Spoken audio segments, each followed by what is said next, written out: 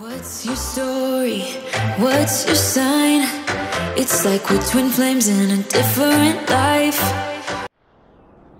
Okay, so about 8 months ago I made a video saying that the council, Derbyshire Council, was going to propose parking restrictions around the Mam Tor, Top and Bottom Road and other areas up in the Peak District. And another YouTuber turned around and said that I was dramatising things and it was never going to happen. People asked me, in that video I said that I would update people when I had more information, and a few people came back to me and said, why haven't I updated? And maybe the other YouTuber was right. Well, I didn't update because there was nothing to update with. The council was slow doing anything, but I can tell you now that they have made proposals which is exactly what I said, that the Top and Bottom Road, the bus stop, the turning circle are all proposed to be no stopping at any time. Yeah, there's your update. And what the council have actually done is, it's the 29th of January today. The council have given us until the 10th of February, which is what, 10 days almost, less than 10 days, to write our objections. It must be in writing, either by email. I'll give you the details to where to send that. And yeah, I'd like to ask you to take the time and write your objections.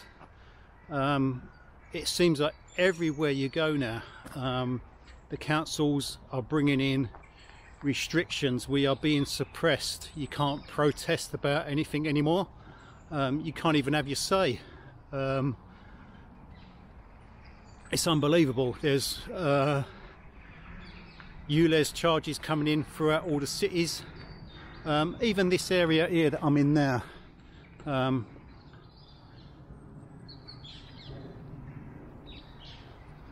this woodland, right, this woodland here was given to the people. This is a part of Epping Forest, by the way.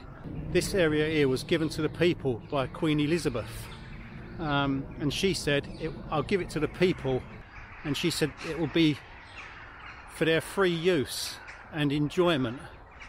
Well, even the councils have now put in parking restrictions around the outside of the forest, so although you can come here and enjoy it, you can't park your car anywhere without paying. So yeah, as I say, it seems like everybody's rights are currently being undermined. So we need to get onto our MPs or the relevant people and have our say. So even if you don't wild camp and you mainly stay on campsites, it's still going to affect you, even though you might think it won't. It definitely will, because if everybody can't park wild camp anymore, the campsites will become more full, and then they're going to charge more. So that alone should be an incentive for you to write and complain and give people the option to either go to a campsite or to wild park in the hills. You've already seen with Dartmoor. Dartmoor used to be one of the only places in the UK where you could wild camp, and it was open and free access to the public. That right has now been removed. I'm so glad that I'm at the age I'm at now, because it just seems that kids, my kids, your kids, are not going to grow up in a country with the freedom that we had as kids. Even as an adult, I can feel my rights and my freedom slowly being taken away, and I'm really disliking it. So what is this going to mean for the people that live in their vans around the Peak District?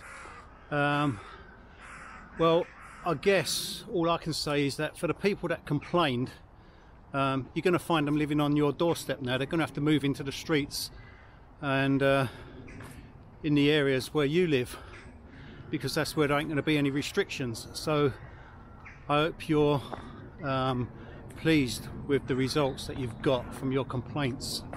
Your objections will only count if you provide an address, a place of residence, which again is another dig at people living in vans, because obviously if you're living in a van, they know damn well you haven't got a place of residence. Why would you be living in a van if you had a place of residence?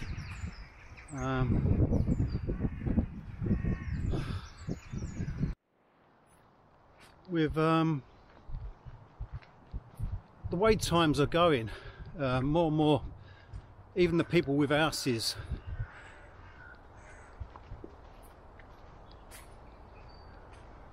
are commenting that the energy costs are far too high, and they're struggling. Well, how do you think that somebody in a van is now going to be able to move into an house and pay these costs when the people that own houses can't even afford to do it themselves?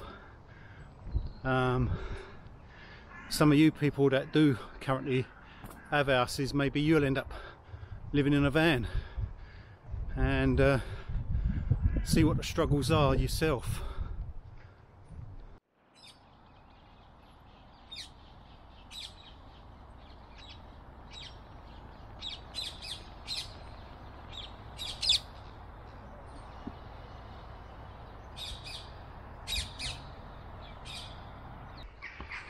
Yeah, I'd like to, I'm not going to take credit for this.